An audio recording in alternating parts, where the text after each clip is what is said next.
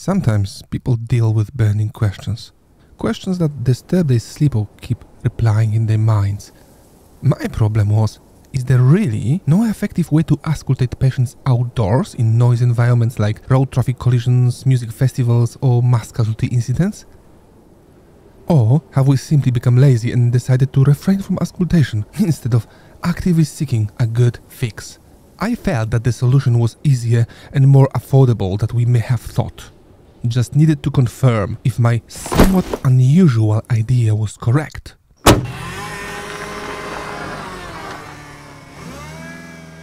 My name is Alex Hepner and this is Group Call. Auscultation is a fundamental and powerful clinical tool. However, meaningful auscultation is almost impossible in high noise environments. 3 independent publications, including a comparative study, confirmed that effective auscultation in ambient noise over 60 decibels is practically impossible. While electronic stethoscopes have somewhat improved the situation, police scientists noted that variations in sound characteristics could lead to significant differences in diagnostic quality. Chinese researchers alarmed about a mechanism of fake crackle noise in certain models of the stethoscope. Therefore, the use of sophisticated equipment may not be a definitive answer yet. And that's when we decided to join the discussion. When Alex came to the office with his idea, I thought he was a bit crazy at the start, to be honest. But then, the more I thought about it, I was like, this might actually make sense. My thinking was simple. If we cannot auscultate at the scene due to the ambient noise, instead of refraining from auscultation and risking that we will miss some important signs and symptoms, let's try to be professional. Let's try to control the environment. To control the environment, I decided to use the Riglou rescue shelter, which is widely employed by search and rescue teams, ambulance services, fire brigades and first responders. I wanted to find out if, aside from providing isolation from rain, wind and low temperatures, an affordable, inflatable shelter like this could also effectively shield the clinician from noise, enabling proper auscultation in situations where it would normally be challenging. In addition to the Riglou, I brought along a standard stethoscope commonly used by paramedics in the UK, a professional device that simulates heartbeat and breathing sounds, and a sound level meter.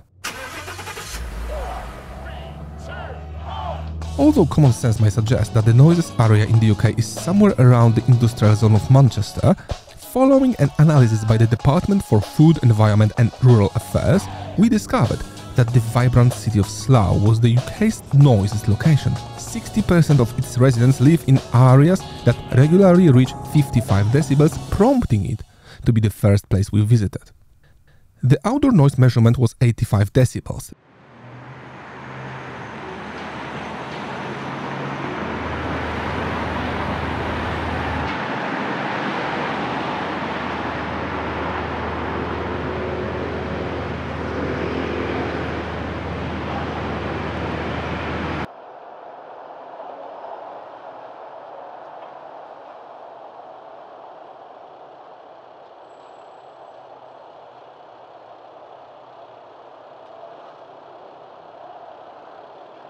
Auscultation was satisfactory. But that was the check in the city noise. We wanted to know if the Riglou could provide sound suppression at the scene of a road traffic collision. Therefore, we decided to visit the busiest British motorway, the M25, also known as the London Orbital. The motorway, originally designed for 100,000 vehicles per day, it now handles an average over 200,000 vehicles a day. The noise level outside the shelter reached 86 decibels, but inside was significantly lower. And auscultation was successful. Therefore, we believe that a rescue shelter can easily serve as an aid for auscultation at the scene of an RTC. But what about a mass casualty incident? To simulate the intensification and diversity of noises that may occur in such an event, we traveled to London. London, the third busiest city in the world, just after Mexico City and New Delhi. With a population of 8.9 million, nearly 30 million annual visitors and over 2.6 million registered cars, London is a bustling metropolis. The busiest place in London is Piccadilly Circus, with over 100 million people visiting annually, and that's where we decided to set up our shelter. The noise levels were higher than 78 decibels, but inside the Riglou, we measured a pleasant 59 decibels. Auscultation was successful straight away. With this experiment, we wanted to prove that as clinicians we should never take things for granted. Instead, we should always be inquisitive and look for solutions outside of the box.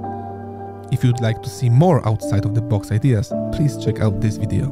My name is Alex Hepner and this was Group Call.